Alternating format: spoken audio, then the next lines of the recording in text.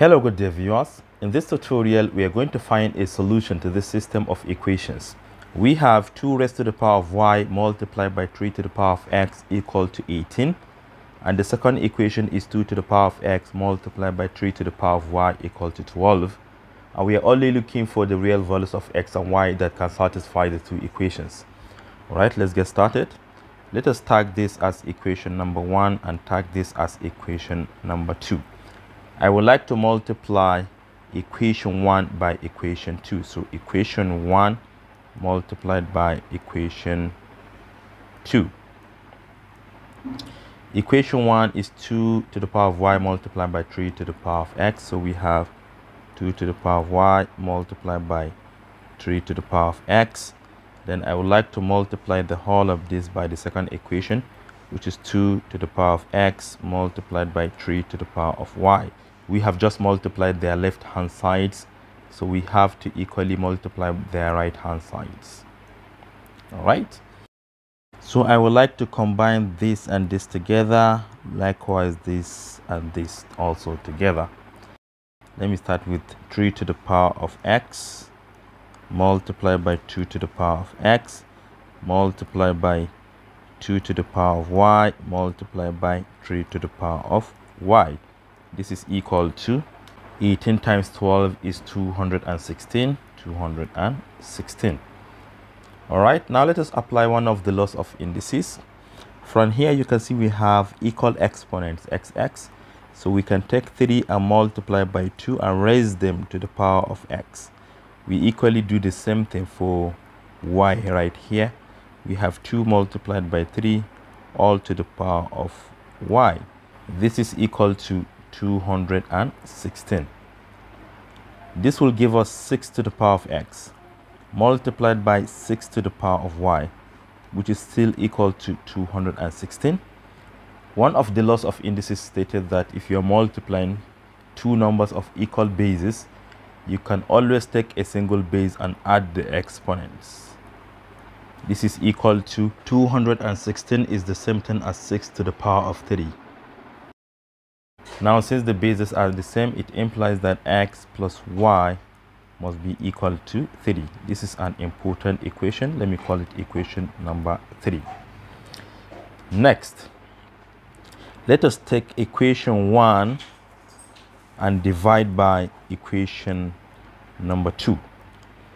So we have 2 to the power of y multiplied by 3 to the power of x. We divide by 2 to the power of x multiplied by 3 to the power of y, and their right hand side is 18 and 12, right? And again we are going to combine those with the same exponents. We have this and this are the same, this and this are the same. All right, so this becomes 3 divided by 2 raised to the power of x multiplied by 2 divided by 3 raised to the power of y. This is equal to, this to the lowest term is the same thing as 3 divided by 2, because 6 into 18 is 3 and 6 into 12 is 2. This base is 2 divided by 3, but this is 3 divided by 2, this is 3 divided by 2.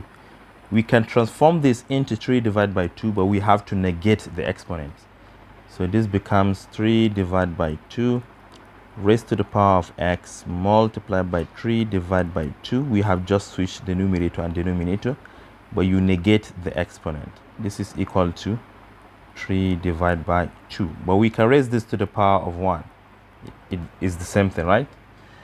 So applying one of the laws of indices, you can see the bases are the same, and you are multiplying. You take a single base and add the exponents. X plus negative y is x minus y.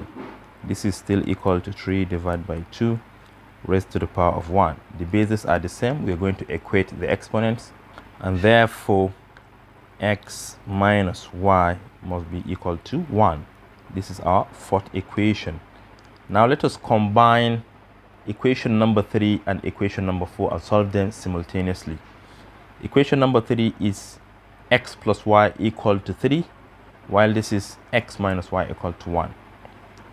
From equation 3, And equation number 4, we have x plus y equal to 3 from equation number 3, and x minus y equal to 1 from equation number 4.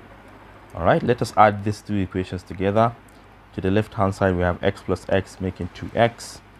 Y plus negative y is 0. To the other side, we have 3 plus 1 equal to 4. Divide both sides by 2, we have x equal to 2. And hence the value of x is equal to 2. And what about the value of y? We can plug this x equal to 2 into any of these two equations. Let me plug it into equation number 4.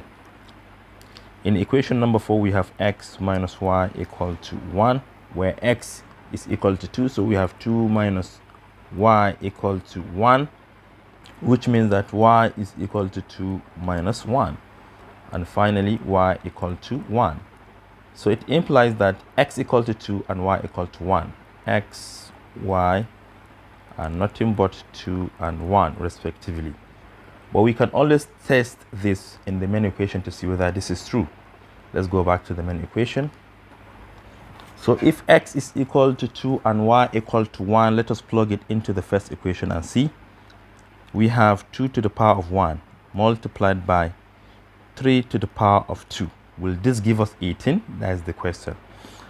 This is equal to 2 to the power of 1 is 2, but 3 to the power of 2 is 9, and 2 times 9 is indeed 18.